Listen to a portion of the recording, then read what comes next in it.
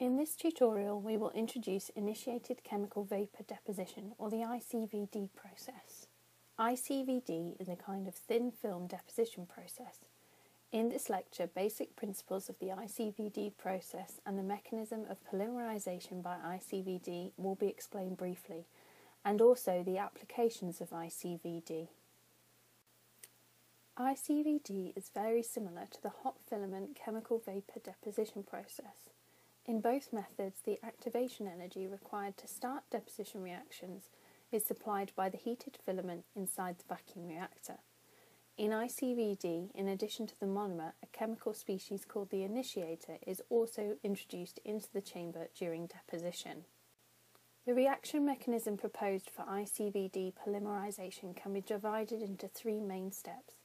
The first of these is the thermal decomposition of the initiator in the vapour phase in the vicinity of the heated filaments to form primary radicals. In the second step, primary radicals diffuse to the surface and become adsorbed. The monomer is also adsorbed from the vapour phase onto the surface.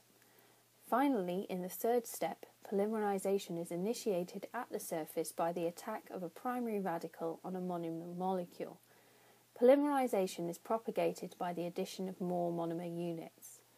Polymerization is terminated by bimolecular chain termination through coupling or disproportionation. The required equipment for i-CVD consists of a precursor vaporization and delivery system, a vacuum chamber, a vacuum pump, and control hardware. This is a laboratory-scale i-CVD system. The reactor is placed in a fume hood and the control hardware is located next to the fume hood. Now let's look at the reactor part. The initiator and monomer jars are placed at the left-hand side. The flow rates of precursor vapours are controlled by needle valves or mass flow controllers depending on their volatilities. A capacitance pressure gauge is used to measure the pressure inside the reactor.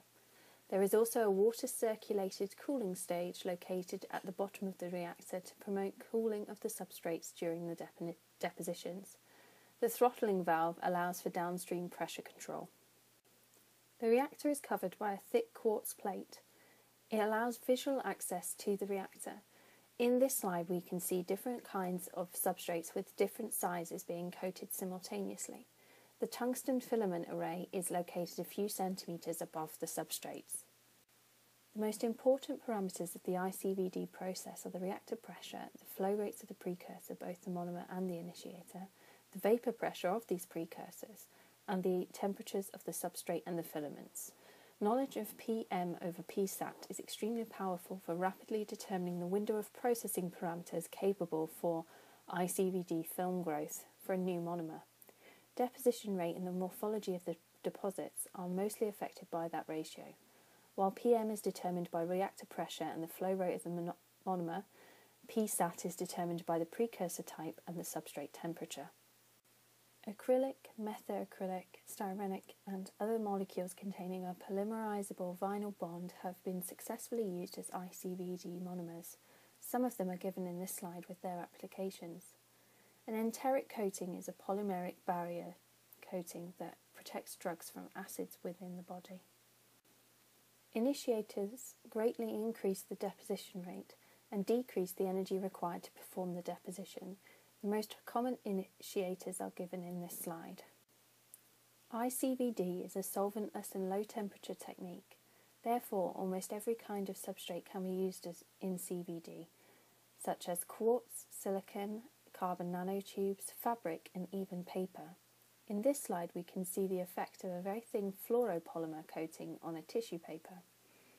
After only a few nanometers of coating by i-CVD, the hydrophilic paper becomes highly water repellent. Now we will look at some applications of i-CVD. Examples of this include multi-layer films, surface modifications, smart surfaces, biomimetics, and optical applications. Next up, we look at some of the most recent applications. By alternating polymer and titania layers, you can create artificial Bragg structures. The polymer layer was deposited by i-CVD. These structures are similar to the one observed in some fish scales. The colour tuning is fast and reversible.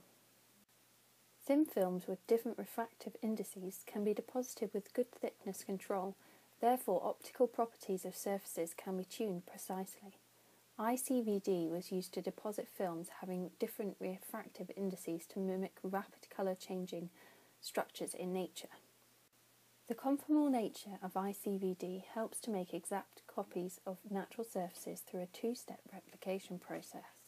Biomimetic polymer sheets are templated from the fresh petal surface of a red rose and possess the same wetting characteristic as the rose surface. By using the same duplication process, many other natural surfaces can be copied into chemically well-defined polymer films or sheets. Surface modification of substrates down to the nanoscale can be achieved by i-CVD. Multi-wall carbon nanotubes, or MWCNT surfaces, can be functionalised uniformly. This expands the application areas.